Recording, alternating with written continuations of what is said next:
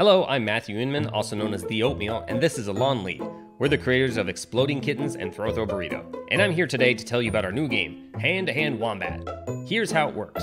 You're all given a secret identity, either a good wombat or a bad wombat. Then you scatter a bunch of bricks in front of everyone. Everyone closes their eyes, and the good wombats build towers by stacking bricks together. The bad wombats try to wreck those towers by stealing pieces, removing them, rearranging their order, or just generally causing chaos. Again, everyone has their eyes closed, even the bad wombats. After a minute, everyone opens their eyes and discusses, argues, yells, and eventually votes on who they suspect is a bad wombat. After a few rounds, the good wombats must complete the towers before too many of their teammates are eliminated. Otherwise, the bad wombats win.